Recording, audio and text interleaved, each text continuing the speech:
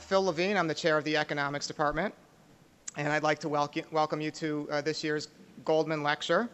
Before we proceed to the main event tonight, I want to spend a minute letting you know, since we have a captive audience, of an event that the economics department is going to be sponsoring coming up very soon. You've all seen this, sitting up here for a while. Given the uncertainty that we face in the world these days, we figured it made sense to organize a panel discussion on the economic crisis and how it's affecting the United States and the world, and more specifically Europe. This is something that we're going to be doing in October. We have it set up with 2 dates. Given the complexity of the issues, we figured it made sense to split it up into domestic issues and to international issues. We have the dates of October 13th and 17th set aside. Both of them will be lunchtime events in the atrium in Pendleton East. We hope you will put those on your calendars and join us in those events. I should also say, by the way, that this is mostly going to be, the panels will be mostly economists from our department, but also a couple of political scientists, given the clear interaction that's taking place between politics and economic outcomes these days. Let me turn my attention back to our main event here tonight. First, I'd like to thank Marshall, whose generous donation made this event possible. Marshall's been contributing to our department for over 50 years and continues to do so through events like this today. Just to place a little bit of just place some context on the importance of this lecture, I went back and looked at the speakers that we've had in this series over the past 19 years, and it's quite an illustrious list. So over that period, we have had 3 Nobel Prize winners, 1 Treasury Secretary, 1 Director of the Office of Management and Budget, 1 Chair of the Federal Reserve Board, and 2 Vice Chairs, 3 Chairs of the Council of Economic Advisors, 3 World Bank Chief Economists, 3 Directors of the Congressional Budget Office, 2 New York Times columnists, and 5 winners of something called the John Bates Clark Medal. That is awarded biennially to the economist under the age of 40 who is judged to have made the most significant contribution to economic thought and knowledge. So we've had 5 of those. That's quite a list. Marshall, you should be very proud of what you've created here. With tonight's speaker, it turns out we will need to update that list. Esther Duflo is the Abdul Latif Jameel Professor of Poverty Alleviation and Development Economics at MIT. She also is a recent recipient of the John Bates Clark Medal. In addition to the large number of awards and achievements she has received, probably her most public of those was being listed in Time magazine as one of the 100 most influential people in the world. She's a co-founder of JPAL, which is the Jameel Poverty Action Lab, which is an organization that runs randomized controlled trials to evaluate policies designed to help alleviate poverty in developing countries. Chris Udry, a well-known development economist at Yale, has said about Esther that, quote, she exemplifies and has played a vital role in the exciting renaissance of development economics over the past decade. We are thrilled to have Esther here to speak to us tonight about her new book, Poor Economics, A Radical Rethinking of the Way to Fight Global Poverty. Esther?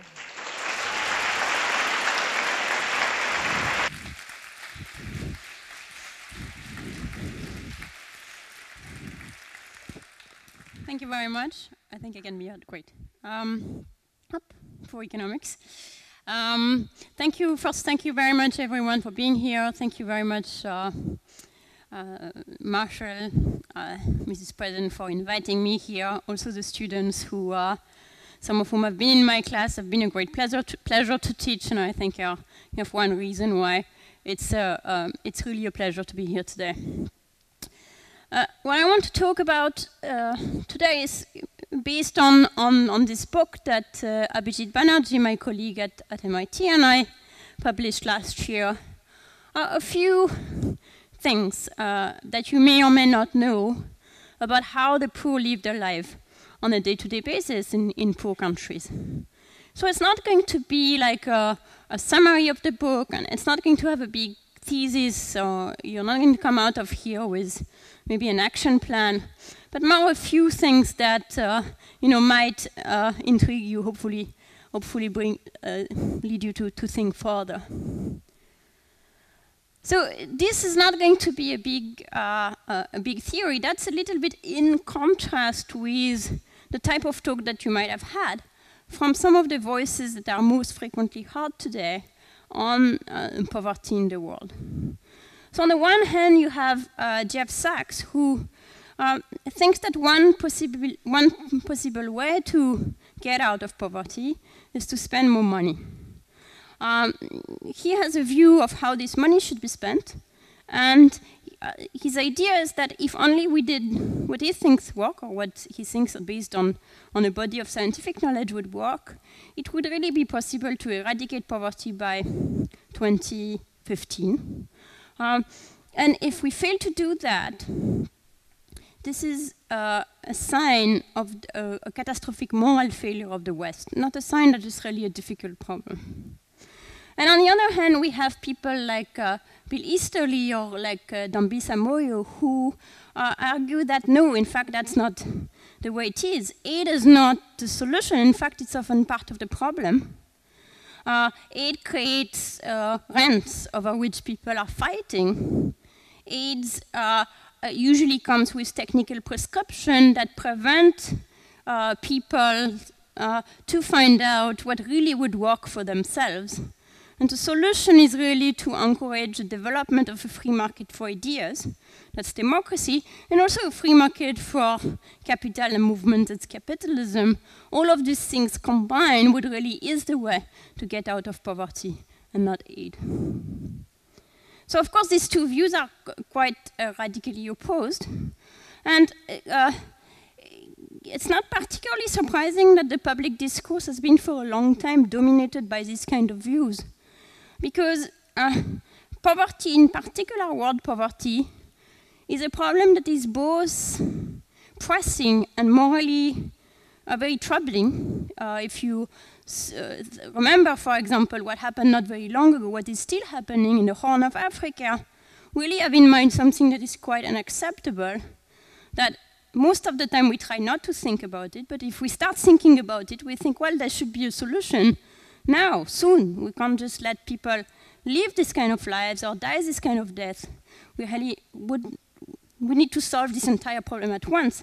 Hence, the strong demand for this kind of all or nothing solution. But unfortunately, the all or nothing solution has the problem of not being very helpful for thinking. Usually it's cloud thinking, because few things are of the nature of all of nothing. And in particular, certainly not a thing like poverty, which is not just not having money, or it's not just a lower life expectancy. It's really a combination and a set of problems that runs from poor education to poor health to poor access to finance or ways of realizing your projects. All of these things constitute poverty, so it's not really one thing. So it's very difficult to think that there would be one thing that then would be able to address this problem. So trying to take like a very big hammer to look at this one problem really fails. The other reason why it's a little problematic as a way to see things is that it's slightly discouraging. Because even though we have this demand for a solution, it's going to be an all or nothing solution, I think at the bottom of ourselves, we know that there really are no such solutions. And therefore, when things appear to be this very big problem that requires this very big solution, if you don't fully believe it, you might just kind of tune out, check out, stop thinking about it. And here's one experiment that I think addresses this issue. So here's an experiment that was conducted in Wharton, in the cafeteria of Wharton, by a psychologist, led by a psychologist called Paul Slovic, and a psychologist who does mainly economic, called George Lowenstein. And what they did is that they went to the students who were having their lunch, and they selected some student randomly, and they asked them, they showed them a flyer telling, here, like, there are 1 million people dying in Angola, and there are 1 million people dying from some other problem in Zambia. Can you please help save the children? Who is going to try and do something about it? And then to some other student, they presented a picture of a girl like this. And they said, this is Rokia. That was not exactly her, but some other version of her. This is Rokia. She's 7-year-old from Mali, and she's at risk of dropping out of school because her parents don't have money. Will you do something to help her? And what do you think? Who do you think is a better fundraiser? The million people dying in Zambia or the little Rokia? The little Rokia. The million people dying in Angola are raising $1.16 per student. Rokia does better. It's not going to go quite far yet, but she does better at $2.83 per student. So then the researchers went further and they said, well, maybe we can try to have people think about this, and maybe we can erase this bias by having people be reflective about this tendency we have to be attracted by one particular example of misery as opposed to the entire problem. So they went to another set of students and they first explained to them what I just explained to you, that we have this tendency, and in previous experiments we've seen that people tend to be focusing on particular problems. And then they showed them the poster about Angola, and then they showed them to some people, and some people received Rokia. So did you think that erased the bias to do that? Or did you think the bias persists? So let's take a vote for, did that erase the bias? So everybody has to vote, so you have to think of, did that erase the bias? Or did the bias persist? Normally I should see many, many hands. So good for the contrary, and that did erase the bias actually, but in a slightly counterproductive way, which is the million starving in Angola didn't raise any more. And meanwhile, the poor Rokia still raised $1.36. I think what happened is that people indeed thought this and started thinking twice. Their first instinct is, when we see misery in the world, we don't want to help, we want to be generous. And then we think twice, and we think, this is just such a too big problem, and my contribution is a drop in the bucket. And the bucket probably leaks anywhere. So there really is no point. And what you do by telling people that we have these tendencies, that you make them aware of the fact that, yes, that's going to happen. So what we want to do in a lot of our work, on the one hand, is try to figure out what works, what doesn't work to help poor people, but maybe also, at some level, and especially with writing this book, is try to make people erase the bias the other way. And the way we want to make people erase the bias the other way is to make them believe that at some level the problem of the starving million is not all that different from the problem that you can one by one solve. It's not a problem of one by one person, but it's a problem of one by one issue. How are you going to get them into school? How are you going to get the schools to actually teach them something? How are you going to make sure that every kid gets immunized? That kind of issues, which are problems, which are concrete problems to which we can apply our mind and which we can actually solve. So that's kind of what we are trying to do, or what I'm trying to do in most of my work, and that we are trying to illustrate with the way this book is written. And what I'm going to do today is, instead of kind of walking you through elaborate theories in the book, is just take some little pieces here and there of exactly these things, like concrete issues, concrete problems that we can think through, and are telling us also something maybe a little more general on how people live. And the first one, which may be surprising to you, is that sometimes you can save money by paying people. So what does that come from? So, and why is it important? Well, it's important because a lot of NGOs, but also policymakers, are really enamored with the idea of sustainable programs. So not sustainable in the sense of being good to the planet, but sustainable in the sense that the program should be able to self-finance. So for example, you shouldn't give away things, you should sell them. because otherwise how will the program self-finance? So as an economist who took public finance, it is something which is sometimes a little bit surprising because we know that there are things that we should be willing to subsidize. And immunization is a clear example of that. Because once I get immunized, it's not only good for me, but it's also good for you. And therefore, I don't benefit from the full social value of my immunization. I share it with the rest of society, and hence society should be willing to subsidize me to get immunized. That's of course particularly true in a country like the US, where probably the private cost of being immunized is larger than the private benefit, because if you don't get immunized, you still won't get sick against measles or something like that, maybe not the flu, because so many people are already immunized. But even in a country like India, if I immunize my kid against measles, it's not only my benefits, it's others' benefits as well. So for this reason, the international community has been spending a lot of money and a lot of energy trying to get people to get immunized. So the Gavi Alliance and the Bill and Melinda Gates Foundation in particular, but also the WHO and many countries are putting a lot of energy in making vaccines available for free, trying to make sure that they arrive, there is a cold chain, etc. And yet, despite that, something like 20 million children every year are not getting the basic immunization that they should be getting. So why is that? So that's kind of what you call a last mile problem.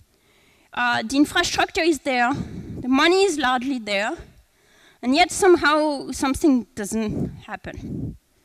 So what's this last mile problem? So here's one example of a region where we have a pretty big last mile problem. That's Udaipur district in Rajasthan. It's a very nice place to do tourism, it's very beautiful. But in that place, when we started working there, only 1% of children were fully immunized. That is, received the 5 shots that are the basic package of immunization. And we were working with an NGO there called Seva Mandir, trying to figure out what the issue might be. So one first thing you say, maybe they don't really, they are fatalistic, culture. Even though people are not immunized, they consume enormous amount of healthcare. In fact, they're spending 7% of their budget on healthcare. So what you have is these empty village sub-centers and crowded hospitals. So the same kid who is not immunized for measles, their parents will spend an enormous amount of money trying to cure the kid when she actually contracts measles. So that's not that. So maybe it's a problem of information. Maybe people don't understand the value of immunization. They wouldn't be alone. In the US, people don't understand the value of immunization very well. There's still to these days debates about whether it's linked to autism or this and that. Here's something from the New York Times talking about 300 people diagnosed with mumps in suburban New York because they refused to get immunized. So things keep coming back. People don't really buy the immunization idea. So that's possible. Persuasion is difficult, especially something like immunization, which require people to understand that you do something in order to avoid something, which is not our natural sense of causality in a day-to-day life, where we do something so that something happens. So immunization is harder to understand. Even once you understand, you need to go from intention to action. So you need to, if you decided that you're going to do the immunization, you actually need to do it. And in Udaipur, if you try to immunize your kids, usually what you're going to find is this. That's a sub-center where the nurse is supposed to come and immunize your kid, but more often they're not, it's closed. This particular one has been closed every week that we actually went to the village to visit it for a whole year.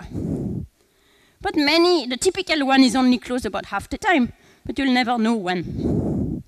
So eventually that becomes a little bit painful, so that will give you, encourage our natural human tendency to procrastinate. So we were interested in trying to figure out whether making it easier to be immunized, and perhaps making it even easier by adding a small incentive to act today, as opposed to wait till later, would increase the immunization rate. So we set up an experiment. So at GEPAL, what we do is setting up randomized experiments, which are similar to the type of experiments you would use to test a medicine, but to test a program. So this is what they previewed from the sky. We picked villages randomly. So you can see they're all spread around the map because they're randomly selected. Half of these 120 villages were just left business as usual. People still try to get their kids immunized in the camp.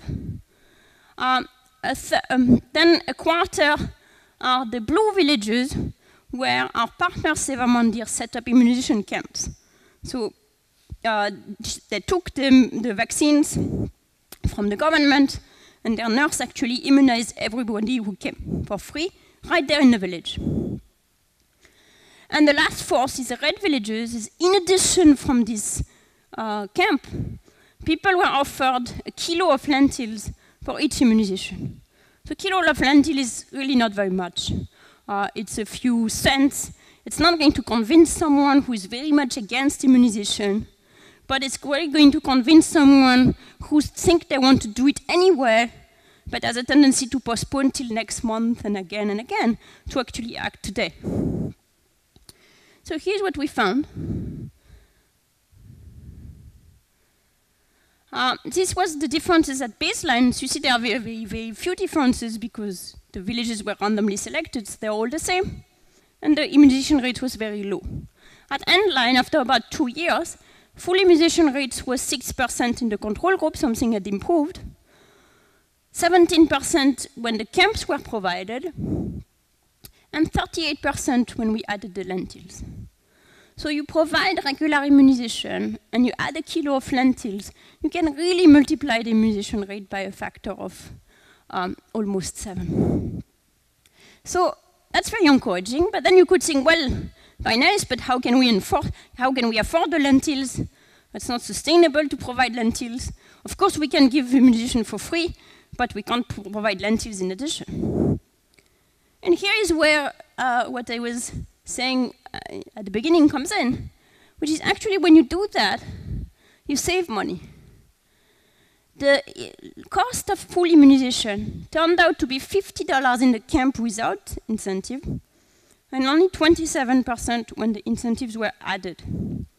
27 is a very nice number because it happens to be the money that Gavi will give the government for every fully immunized kid. So why is it cheaper to give incentive than not to give incentive? Well, it's because regardless, you have to pay your nurse to immunize the kids. So the more she works, the more her time is valuable to you. And they ended up working much more in the camp with incentive because not only the immunization rate went up in the places where, in the villages itself, where the lentils were given, but people also came from neighboring villages. So they worked significantly more, and therefore their time was more valuable, and the price went down. So this is one of very many examples where the cost-benefit analysis that we are doing in our head intuitively is wrong. And there is no way to get it right unless you spend the time to actually analyze what happens if you went through the trouble of providing the incentive and looking at the effect. Which is why it's important to do that in detail, and not just talking about what might be the case. Because if you just talk about what might be the case, you're thinking, yes, of course, incentives should increase immunization rates, but you never know by how much, and therefore you can't do this calculation. Here is another perhaps surprising, it's less a fact than a statement, which is that television is more important than food. So what is that about? Well, it's certainly not what my view of poverty was when I grew up. I was born in 1972, so I was, becoming like a teenager during a crisis which is not all that different from the crisis in the Horn of Africa today. Huge famine in Ethiopia, partly due to a drought, partly due to a war. Except that there was not, like the whole world system was not collapsing at the same time, so people actually cared. And you had this like concert. You must remember the Michael Jackson "We Are the World," and we were singing "We Are the World," and we were very committed. As far as for me, my first really memory of being engaged in the world, you know, as a citizen. So my view at the time was very strongly being poor is being hungry. And I was not alone. This is a very strong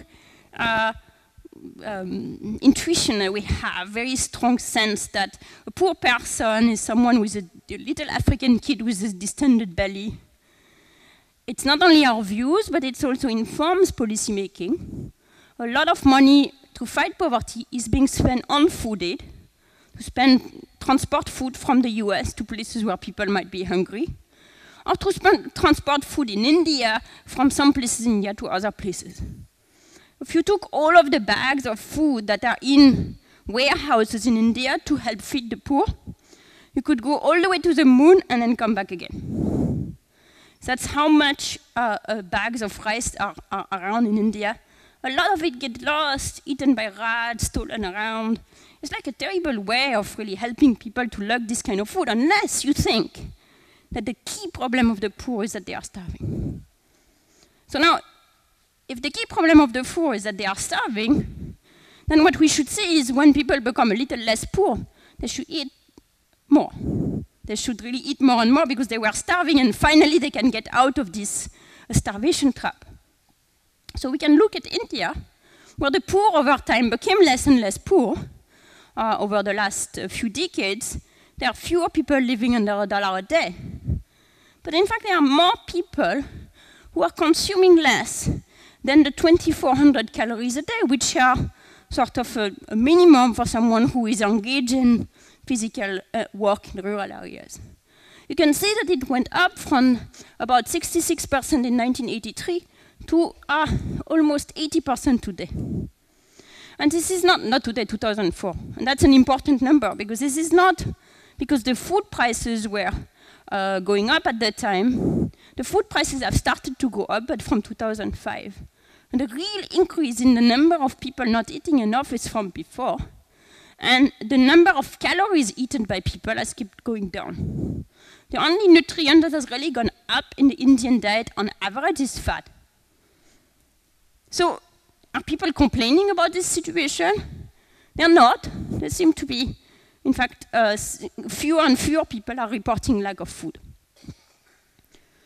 So what is happening? People have a bit more money. They spend it on other things than food. And they don't seem to be all that sad about it. So that must mean they weren't starving. They weren't feeling like they were starving. So another way to see that is a very interesting experiment in China, which was run by Rob Jensen, where they went out and tried to make food cheaper. So it's an interesting experiment because as economists we like to see what happens when the price of things go down. Also because it's really close to what policy tries to do, what anti-poverty policy tries to do, tries to make cheap food available to people. That's why there is all this rice floating around India, is to try to make cheap rice available to people. So they distributed voucher to poor Chinese people for rice in some region and for wheat in some region where the wheat was the staple. So when the price of rice went down by 10%, what's your estimate by how much the consumption of rice should be going down or up, whatever? Up by how much, roughly? What's your view of what should the elasticity of rice be? Ballpark. How that? Okay, is it more than a 10% elasticity? More or less? More. Less. Is it about zero? About zero? You're not bad, but it's actually negative. When the rice price went down by 10%, rice consumption dropped by 2.3%. That's a big winner because that means rice is a given good. There are not very many giffen goods. We like to see one when we see it. So that was a success. And in addition, it's really important. It's a really important finding because it's not just some random little good that you find. It's rice in a place where rice is a staple. So this is important. This is an important finding. And what makes it particularly important is that the reason why rice is a giffen good is because it is a staple. It's because it's such an important part in the budget of people that, to use the economist jargon for a second, the income effect is large enough to dominate the price, the substitution effect. So what happens is that I give you the price is cheaper, I make you a little bit richer. Suddenly you don't feel like you have your back to the wall anymore. And you can start thinking, well, I'm not going to eat only rice, I'm also going to eat some shrimps and some meat. Or I'm going to buy some cell phone minutes or something like that I want to do with my budget. On the other hand, of course, the rice has become cheaper, that makes rice attractive, but that doesn't compensate. So the reason is that can only be true because food is relatively unattractive. So if people were feeling that they are starving, you wouldn't find that. It's because people are not particularly starving, but are spending so much money on food that you get this kind of effect. So does it tell us that we don't have to worry about food whatsoever? Not at all, because there's still a problem. In India, people are still eating less than 2,400 calories a day. That's not enough. And not only that, the nutrient composition of these calories is not good. People are not getting enough iron, people are not getting enough vitamins, and all of this have impact on kids' ability to learn, adults' ability to operate in the world, etc. So it's not that there is no food problem, but it's a nutrition problem. It is not a hunger problem. That means, as policymakers, it needs to be addressed with having the idea in mind that it's a nutrition problem. It's partly due to education, it's partly due to an understanding of what these micronutrients do to you.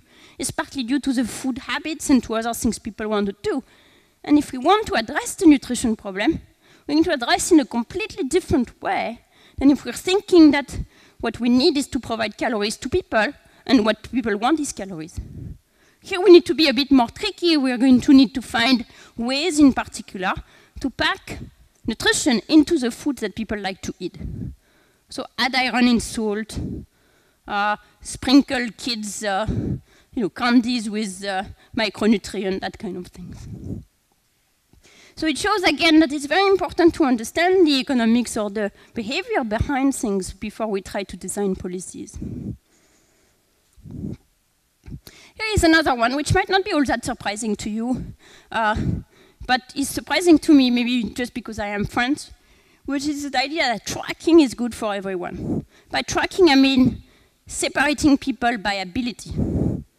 So this the reason why you're surprising in France, you could lose your citizenship to say that you should do such a thing.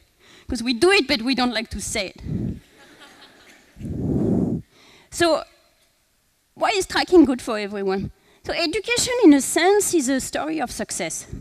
Over the last few decades, enrollment rates have gone up. They've gone up faster for girls than for boys. Almost everybody starts at least primary school. A lot of people complete. And yet, there is a reason not to rejoice, which is that not much seems to be happening in those schools. 40% of children in grade 2 to 5 can read a very simple paragraph that they should be able to master in grade 1. In case you were wondering about mathematics, 30% of them can do a simple division. Again, the type of division that you should be able to do at the end of grade 1. So there could be a number of explanations for this phenomenon, a number of things you could do.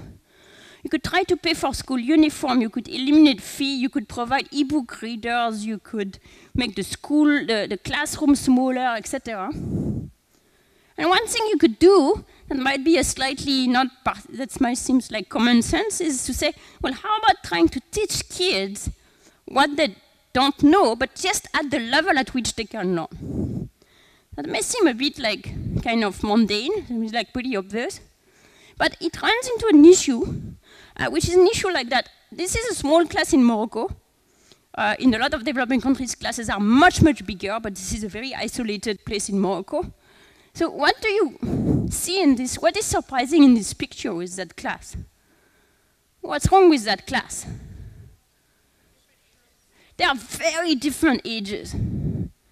And that's pretty typical. This is a small class, that's not typical, but what is typical is how different children are from each other, how heterogeneous are. They are heterogeneous in age, they're also heterogeneous in the level of preparation with which they come to class. Some of whom are first-generation learners, their parents can't read, some of them have gone to preschool, some of them have not gone to preschool, etc., etc. And everybody is in one big class. And then the teacher is trying to teach to this. And that, of course, creates problems, because where are you targeting your teaching? To the best student, to the worst student, to the middle? You know you won't be able to touch everybody. So we tried something in Kenya where the World Bank was paying the salary of an extra teacher to cut the class size in grade 1 and 2. So you could either decide that we are going to create 2 classes randomly, so we're going to have 2 classes which are similar but of very heterogeneous level, or you could try to cut the class in 2 by previous level, previous achievement. So you're going to have a good class and a less good class, but those classes are going to be more homogeneous. And the presumption is that that's obviously going to be good for the good students. Going to find between themselves better attention of the teachers, all that great. The problem is whether it's going to be good for the not so good students. Because now they've lost their good comrades who might be teaching them interesting stuff, and they find themselves in between them. Maybe that's actually bad for them. So we did this experiment, and what we did find, we did that in some classes were divided randomly, some classes were divided by abilities, those are the tracking class, and you can see the difference. So the high achievement kids, of course, do better than the low achievement kids, but they do even better in the tracking school than in non-tracking school. Now, what is more surprising is that even for the low achievement kids, they do better in the tracking school than in non-tracking school. So that is a surprising fact, that tracking is good for everyone. And why is that the case in this context? It's the case in this context because in Kenya, like elsewhere, when teachers are facing this problem of who am I going to teach to, their decision is to teach to the top, to the very best student in the class. Because all the reward in the Kenyan school system, and in the Indian school system, and in the Ghanaian school system, and in many countries which have a colonial origin, are about teaching the best students, partly because the system is inherited from a system which was about creating a small elite of educated intelligentsia among the local people, partly because even today, this is sort of the demand of the parent who think that education is very nice, but it's kind of useless unless you see it as a lottery ticket to get a government job. And the only way in which it's a good lottery ticket for a government job is if you actually manage to go to secondary school. But a lot of these kids in grade 1 are not going to make it to secondary school. If they are not managing in the first semester of grade 1, they are not likely to make it to secondary school. So no one really cares hugely about how well they're doing. That's why all of the emphasis is to the top, and the poor students at the bottom get no instruction whatsoever. Now, when I cut the class by ability, there is no top anymore. So the teaching level has gone back to much closer to where the students can actually follow, which is why it's a good thing for them. So here again, it's saying, well, that doesn't mean tracking is the only policy you could do. But any policy that is going to be about trying to teach the students at their level is going to have huge reward. Could be computer-assisted learning, could be remedial education, it could be extra classes, summer camps, etc. for students who are lagging behind, or tracking. So let's go back to this thing that parents think that the best thing possible is about education is that it's a lottery ticket for a government job. That might be a bit surprising because if you follow, say, Mohamed Yunus, you every person is an entrepreneur and someone who is raring to start their own business. So why would they want their kids to not do the same?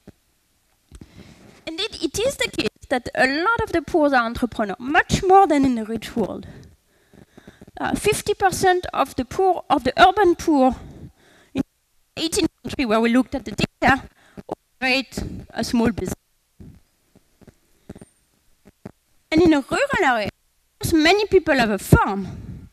But in addition, even 20% also have a non-farm businesses. So in the rural area, almost everybody is trying to run a business or another. So in that sense, the poor are really, like many of the poor are indeed entrepreneurs in the sense of being fully residual claimant of the risks of their activity. But is it something that they aspire to? It doesn't really look like. This is from Udaipur, the same place where we did the immunization work. Parents' employment hopes for their son. 18% of them want them to be a private firm employee. 41% of them want them to have a government job, non-teaching, and 34% of them would like to be a government teacher. So nobody mentioned them that they want to be an entrepreneur. So what is striking is that these people who are many of whom are entrepreneurs themselves, what they're really yearning for their children is stability. It's the kind of the opposite of what they have. So they're running the shop, they're running the business, but not hugely invested in it. So now you might wonder, well, if they so much would like their kids to be working in a farm, why aren't they working in a farm? Why are they running their own business? Well, they're not working in a farm because they can't find a job. So the issue is that, then why can't they find a job? Like, why aren't they, if there is so many people who would like this kind of job, why doesn't someone set up a factory?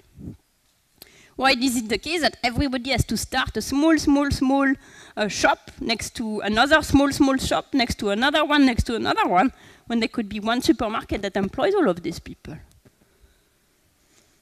And here is one way to think about it. And one way that we think is the key problem. This is a production function which relates how much you can produce with how much money you've invested in your business. So at zero, at the beginning you have very, very little. So at the beginning, any money that you put in the business is going to really be super productive. So the returns are high at the beginning. But then it's pretty swiftly decline. Say when you have enough goods to fill you one room, if you really wanted to start increasing your business, you would need to start getting another room and getting an employee and all that. So you would need to really jump in the kind of investment that you're making to really do better. In your one room, if you continue, it's really going to be like flattening up. Or think about the sewing machine. With sewing machines, you can do some sewing, but if you really want to get into a shop factory, you need like a much bigger investment. So something like this OQ investment. And once you're making OQ investment, at the beginning, you're really losing money because your returns are lower than what you've put in it. So you need to, if you're going to invest in Q, you really need to go all the way to R to make it worthwhile.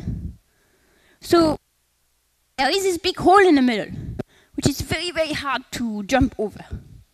It's like you can either start with very small businesses or you can start with much bigger businesses. In the middle, there is really no scope for medium form. Because the medium form is going to be kind of in between the two stools, not very comfortable. And the issue is that if the credit market doesn't work very well, the capital market doesn't work very well, there are not enough firms that are at the large level to people who would like to work there and who are therefore have to run this small business is really of trying to grow the business because after some point it's just not worth it. So the reason why people aren't wanting to be entrepreneurs is just too hard. You can work and work and work and work, and if you really work very hard, you're going to get point M. You're still going to be pretty poor. Another reason why people don't really like to be entrepreneurs and why they want their kids to have government jobs is because of the risk. Is that not only you never become really very rich running a small business, running a small shop, but in addition, your income actually fluctuates a lot. You suffer from droughts, like what is happening today in Africa. You suffer from the fluctuation in the price in the world market. You suffer from fluctuation in the price of your inputs, etc., etc. And the risk is costly both when it hits you, because you're not properly insured, but even ex ante, it's also costly. Because suppose take these people, for example, they grow maize. And they have a nice field, but they grow traditional maize. They don't grow hybrid maize. And one reason why they don't grow maize is because hybrid maize is quite risky. Because if you do hybrid maize and it doesn't work, you've actually paid for the input, and if it doesn't work, you've lost your money, and often it won't work. The rain is not at the right time, etc., and you have no insurance for that. So the risk not only hurts people when it hits, but it hurts people in advance because it prevents them to actually do things that would be more productive on average, because there is no way to hedge the bets. So given that you wonder, where are the insurance companies for the poor? It seems that it's something where would you really make a killing, definitely a sustainable enterprise. In fact, the next billion-dollar market opportunity was a quote from Forbes magazine, who suggested that this could be it. You could sell at least simple insurance product, like a weather insurance product, which doesn't depend on anything very complicated, it just depends on whether it has rained. So if it has not rained enough, you pay some money. If it has rained enough, you don't pay. You don't need to check the condition in the field. It's very simple to administer. You could do that on a very large scale. You would think that this is something that should be very popular. And it turns out that actually it's very popular. And that's one reason why the insurance companies are not there for the poor. Is that the poor are not really raring to go. Here's one example. This is an experiment that Chris Udry and Dean Carlin conducted in Ghana.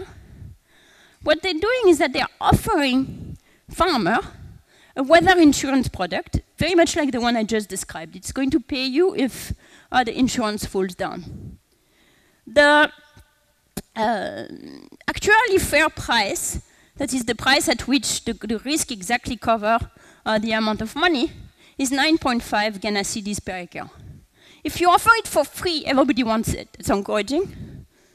But as soon as you start charging people, the demand really falls down. And at 9.5 cedis, only about 40% want it.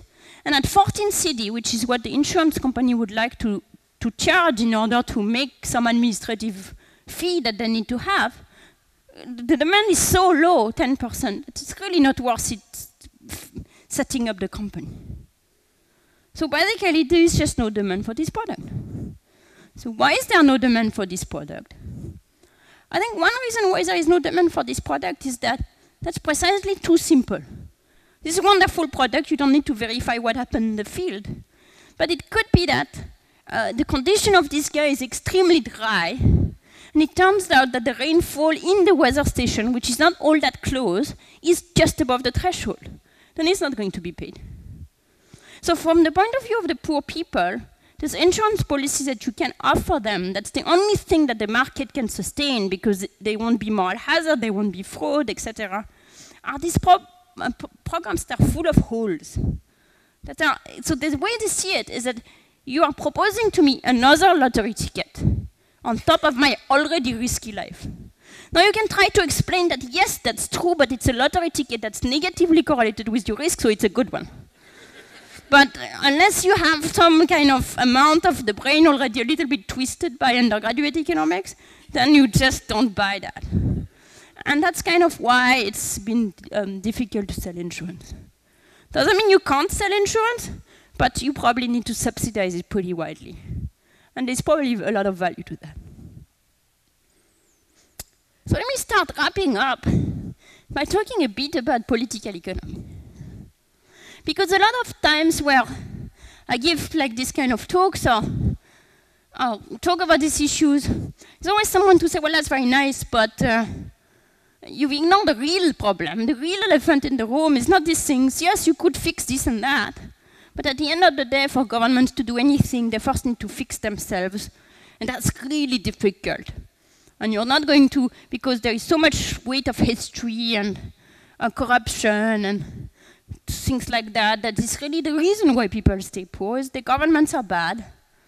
And probably they are bad for reasons that are just impossible to change.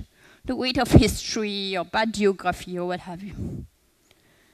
And what I want to finish to leave you, I want to leave you with the thought that sometimes it might be true, but sometimes the voice of the poor is ignored for not particularly strong reasons. There's sometimes not fail to see what the poor might need for the same silly reason that it was just poorly designed, some program was poorly designed. Let me give you one example from Brazil. It's from a paper by a student in Canada who just finished this year. So here's what you used to encounter in Brazil if you wanted to vote. Many of you are probably not old enough, but some of you might recognize the famous butterfly ballot. Because the ballot has two sides. This is to vote for your prefect. This is to vote for your vereador. So to vote for your prefecto, it's not too hard. You need to find who you want to vote for and tick the right box. To vote for your vereador, it's a bit more complicated. You need to find in another list, in another roster, the name of who you're looking for, find their number, and write it here without mistake. Now, in Brazil, a lot of adults are not literate. So that particular exercise turns out to be a little bit complicated. So here's what they did at some point, is they replaced this system by an electronic system. They replaced the system by an electronic system because they would make it faster to count the votes. They didn't have anything else in mind at the time. So now the system is simpler. You just need to, you still need to find the name of who you want to vote for and the number, but now you can punch it. So it's a bit easier than to write it, and the advantage is that once you punch it, you see the picture of who you want to vote for. If it's not valid, it will appear as invalid, so it will really help you figuring out whether you're doing the right thing. So when they did it in Brazil, they first introduced it in the largest city, and then they introduced it in smaller cities. So we can compare what happened first in the largest city compared to other cities, and then as the smaller city joined the largest city.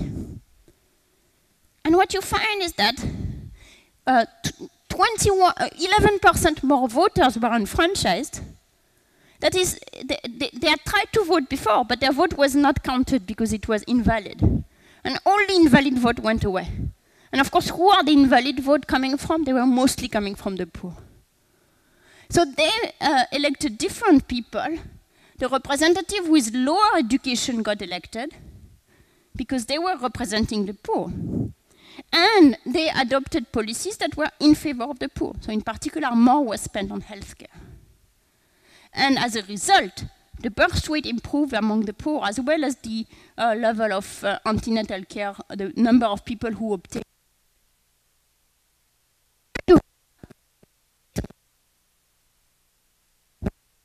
Even fix the problem that I talked about, sorry. A little machine that was meant to count the vote faster had this huge impact on real policy that are actually touching real people. That shows you how important the plumbing is. We tend to think about large issues, etc. That's all fine and important, but the plumbing is hugely important. And a lot of this, my work is about the plumbing. And what I want to leave you with here is the thought that the plumbing is also there in political economy. Political economy institutions, what is it at the end of the day? A set of rules. And these rules have enormous effects on the final outcomes. who get to vote, who get to speak, how the discourse is organized, all of that matters tremendously. So why does all of this matter? All of this matters because it is the case, I don't want to be falsely optimistic, that a lot of the programs and policies that we dream up in favor of the poor fail. And that's a bit depressing. But they don't fail because the problem is impossibly hard. They don't fail because of some big conspiracy against the poor that we haven't really looked at yet. They often fail out of what we call the 3I problem, which is a combination of ideology.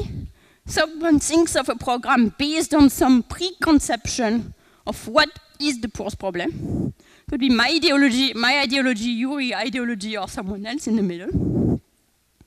Ignorance. The ideology are so strong that they don't need to be sustained by any knowledge of the field. And inertia. Oh, I've lost my slide. And inertia, which is that you see, like it's inert. And inertia, which is that once a policy is in place, it becomes very difficult to undo.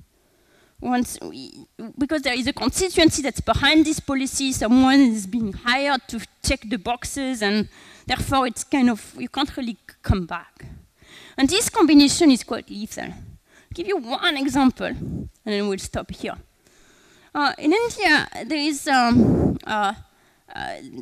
this idea at some point that to improve the quality of education, needed to get the poor to really participate in the management of the schools. So that's the ideology, not necessarily a bad one, that there needs to be voice, and voice is what makes everything happen. So everywhere they decided to start village education committees. So what we did is we went to a state, Uttar Pradesh, the biggest state in India, and we started asking people about the village education committee. Only 8% of the parents knew about the committees. Only 2% knew what they were supposed to do. And 25% of the committee members had no idea that they were committee members. And this was the institution that was in every single village, on paper, nicely instituted, that was supposed to be the voice of the poor in the education system in India. And when we went and talked to the administration there, and we asked them about that, they said, well, no, it's very simple. We put the students of the parent of the best student in the class, and the parent of the worst student in the class, and the parent of the handicapped class. That's the school committee. And we asked, well, but we have eliminated all exams in school, so how do you know who is the best student in the class? And then there was a lull in the conversation, and we stopped. They just had no one has ever checked to see whether the rules make sense, but it's being applied anyway. And that's kind of too often the way things are done. So why am I concluding with that? Well, because at some level, you could say, well, this is a bit depressing, all this waste. At some level, it's also kind of encouraging. Because it's also waste that means that there are many, many, many dollar bills lying on the ground, which really are up for grab if you are willing to put like a little bit of energy into finding out what they are. If you're willing to assume that it's not because someone hasn't done something yet that it's not doable. If you're willing to think of things that people haven't yet thought about. And a lot of policy making is a little bit crippled by this kind of fatalism. That if it could be done, it would have been done. If it has not been done, it must be really, really hard. And what we see, like day after day after day, is that in fact that's not the way it is. Is that often you can make huge difference by really taking the time to understand. So I think that gives kind of each of us a bit of a role to play. At our level, it's kind of understanding. It doesn't go, for you, it doesn't go much further than try to see, is there a way for me to understand the world a bit better? Going to a developing country is one way, but just sitting and reading book is another one. Is a way for me to not take the latest fad about development as given. Is a way for me to question these things And all of these things is kind of slowly making things better in a way that I think really could amount to tremendous difference, the type of I've showed you here along the way. Thank you very much. All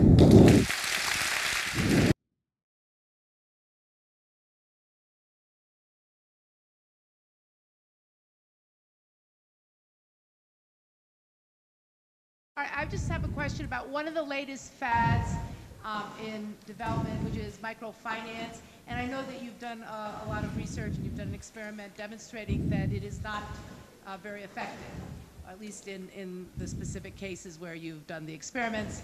And I just wanted to ask, do you think that there's a lot more experimentation and study that needs to be done on microfinance, or do you find that, I mean, I just kind of want to know where the current state of analysis is on it. So what's very interesting about microcredit is that it's really a double fad. Because first there is a huge fad about microcredit is the best thing since sliced bread and it's going to solve all the problems in the world. But that was yesterday's fad. Today's fad, if you really want to be current, is microcredit is horrible and leads people to commit suicide. That's the recent one. Both of which are outrageous. Like neither of these things are true. What we have found in the studies we've done is microcredit actually has modest but real impact in helping people manage their very small business a tiny bit better. That doesn't turn them into Bill Gates just because a lot of people don't have it in their modern business to be Bill Gates. Now, there is a lot to do about microcredit and a lot of experimentation to do about microcredit, both in the field from the part of the microfinance agencies and in collaboration with researchers as well, because part of the reason that part of what limits its effectiveness is in a sense what also has made it wonderfully successful, which is an extremely rigid, simple product, which makes it easy to administer and cheap, but on the other hand, makes it hard, for example, to scale, and makes it hard for people, makes it hard to adjust to some more flexible businesses, etc. It doesn't really encourage risk-taking. And so where there is really a tremendous amount, I think, of progress who could be made is to see, is it possible to invent products that retain the beautiful idea of microcredit, which is if you manage to make things simple, it's going to reduce the administrative cost and make it available to the poor at rates that was really not much lower than what they would have otherwise. And at the same time, retain a little bit the informality of the money lender and things like that, which have flexibility, which would make it even more useful. So I think there is a lot of work to be done. And what is happening now in microcredit is like a pretty bad case of throwing the baby with the bathwater. And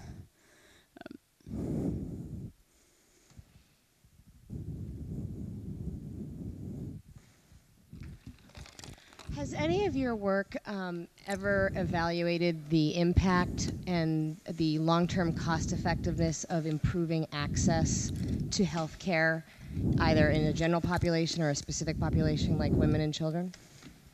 So the issue becomes, in some sense, you have to go one step further, which is, or one step closer, which is how you're going to improve access. I think improving access is almost undeniably a good thing. But where we run into trouble is how do we do that? And that has been, so some people are working on that, but so far I wouldn't say there is like a great body of evidence of what really is important. In terms of preventive care, we know one thing, which is a very important thing, which is price is extremely important. Like people are extremely sensitive to prices. I showed you an example with immunization, where if you give a small incentive, everybody gets immunized. But it's true in the opposite direction, where if you charge for preventive care, people just stop getting it. So here it's a very key things. But there are, for example, a very important issue on which little progress has been made, is in particular in sub-Saharan Africa, is maternal mortality. And there is an issue of access to care where people just don't deliver in hospital. And there it's not really a question of fees because it's free, people are really trying, so it's other things. And there is work on it, but it's ongoing. Like there is not really a result yet, and that's a very important area of studies. Hi. I study education here at Wellesley, and I know that a lot of people have very negative ideas about tracking, and we talked about that today. But people believe a lot that tracking is very oppressive, and it holds a lot of students back from, achieving greater opportunities in this world, because once you put somebody into a lower track, then they therefore fall behind than their classmates. So I was just wondering if the same kind of issues exist in the developing countries that we've talked about today, and if tracking is actually an oppressive system there as well, even though you talked about it as being something that was very positive. So, first of all, I'll say one thing which is important, which is I really talked about tracking in the context of Kenya. I think similar results would be obtained in India. I really don't know about the US, because I gave you the theory of why tracking matters in a country like Kenya, and it's because teaching is teaching to the top. But the opposite result would obtain if teaching is teaching to the bottom already. Then the students at the bottom would lose from losing their friends, and there you would find tracking being bad for the bottom of the class. So whether or not tracking is good is going to depend on the nature of the educational system. Now, in a country like India, we often get exactly the kind of response you give us, like, oh, you want a system for the rich and a system for the poor. And the truth is, that's already the case. Except now, if you go to the system for the poor, not only you will never get out of the system, but you will not get anything out of it. You'll spend 5 years in school without learning how to read. So without solving at least that problem to start with, there's no foundation to do anything else. And that's why I think that's kind of where you want to start, is to say we need to be, if the classes are so heterogeneous, we need to have a way to manage that. And since not teaching to the top is not really an option, at least separating the classes by what people know as opposed to what their official grade happens to be seems to be the right way to proceed. Hi. First, I want to thank you for the very inspiring talk tonight. I was wondering, what is the first step you suggest each of us takes tomorrow as students to improve the situation? So I think there are a number of things you can do. I think maybe that's going to be a bit lame, but I will say it anyway. I think a very important thing you can do as a student and all your life is to keep your eyes open. I think students have, you have the great advantage of having enthusiasm, etc., and also like an open mind and time to really figure things out. So don't get sidetracked into one, like, that's the way to do things. And kind of take the time that you have now to try and understand something that kind of catches your fancy. If it's education, try to say, I'm really going to try and understand education, like the education problem in such and such country or in the world.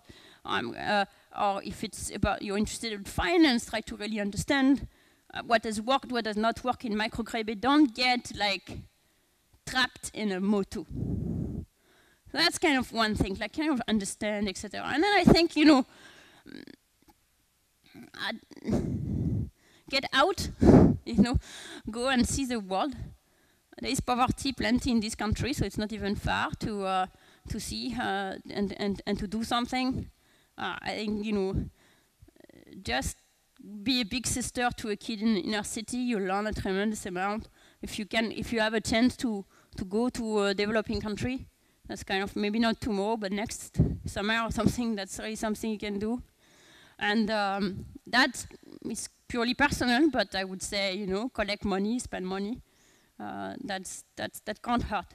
There are organizations who are doing good work here, and I think we can also help them. I'd said that it was something like 37% of the villages that had the immunization plus the incentive that they had 37% of their children fully immunized. Yeah. But you also mentioned that people were walking from nearby villages. And I was wondering if it would be possible that the incentive would have even more of a positive effect than the numbers showed. Yes, so if you add the people walking for the nearby villages, like if you take within 6 kilometers, and you exclude the own village, but 6 kilometer walk, it's about 20% full immunization. So or 25%. So it drops down, but it's like from 37, but like up to a pretty large amount, people are still coming. Another thing we also need to point out is that that's full immunization. That means getting the 5 shots. But almost everybody gets the first one and the second one and the third one, and it really drops at the 4th and the 5th. And it's already pretty good to get the first few ones. It's the BCG and the first few shots of DPT. Just you're missing measles. So in that way also it's kind of bigger than this 38% makes it look. Which doesn't mean that we shouldn't be worried about that remaining 60%. I should also say that we're continuing to track, and lately we've gone to the same villages, and now it's really gone up. The full immunization rate has gone up in the treatment villages to about 67%. Because people kind of learn also that's...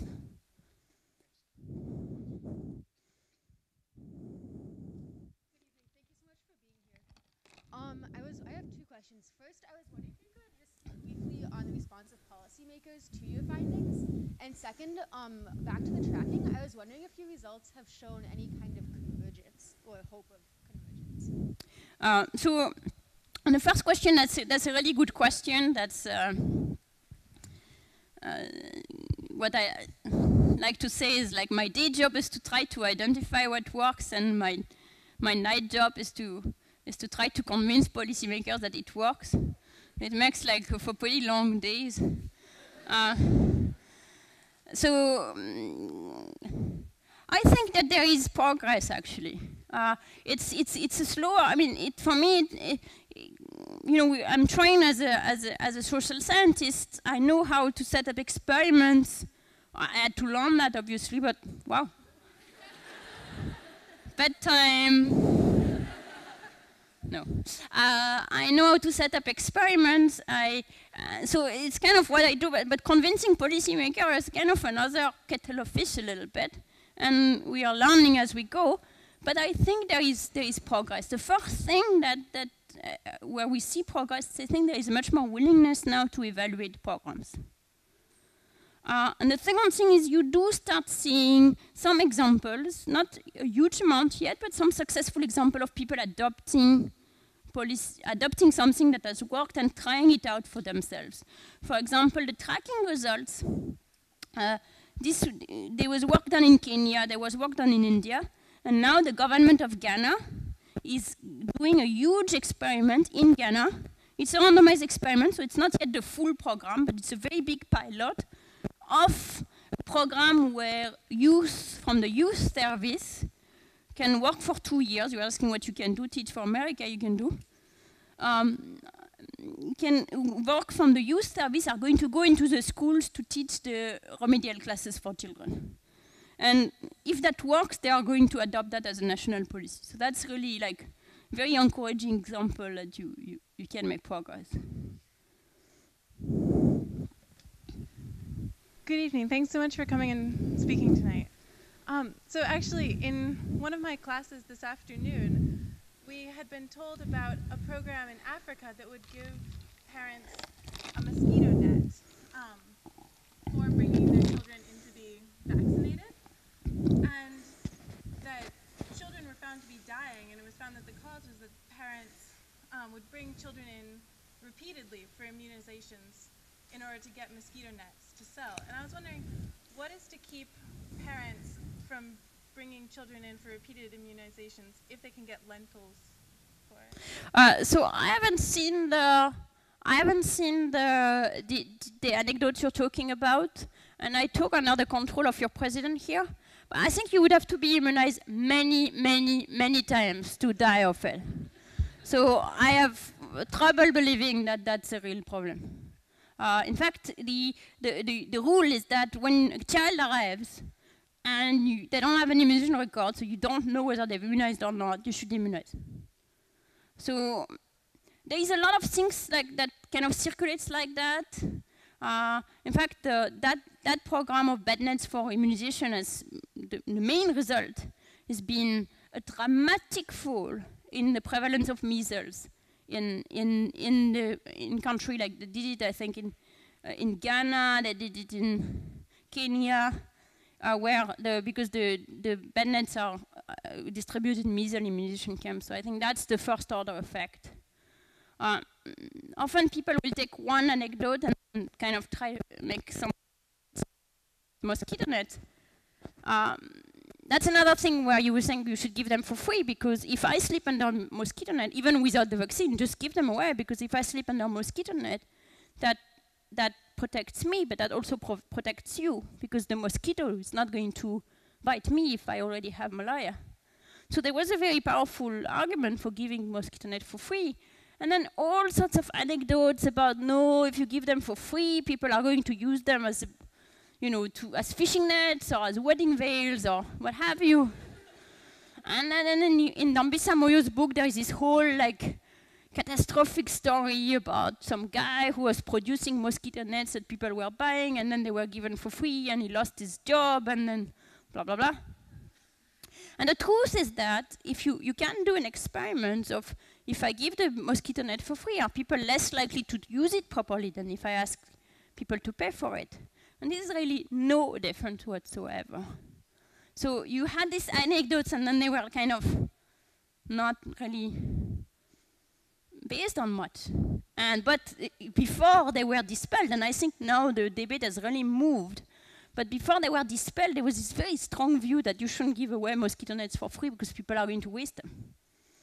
So I think, I'm not saying that what you're saying is not a possibility, but I think one would need to really look at, is there, how many cases do you have of people being immunized more than once, several times, etc. You can do some spot checks, seeing whether that can, and then start to worry about it.